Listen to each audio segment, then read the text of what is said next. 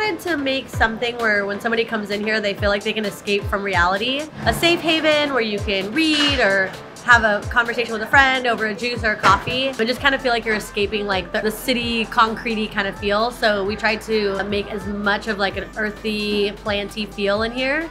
All of our juices are in glass bottles, so it's a sturdy glass bottle. You're not worried about leaching plastic chemicals into your juice. Everything is juiced here in-house. So that's another thing, our juices only last 4 to 5 days. They're not tampered with, they're not pasteurized or high pressure pascalized.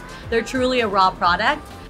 We are a juice bar, but aside from there, we've done some complementary products such as smoothies, acai bowls, pitaya bowls, all made with organic product. One of my favorite things to hear is, oh, I have a friend from out of town and I had to bring them here. And that just really makes me feel like we've created something where people are proud to have this in their community and proud to brag about this to their friends. I just really want to make sure we're keeping a consistent product and keeping the quality of our product high and just keeping that escapism feel for just the 10-20 minutes that they're here.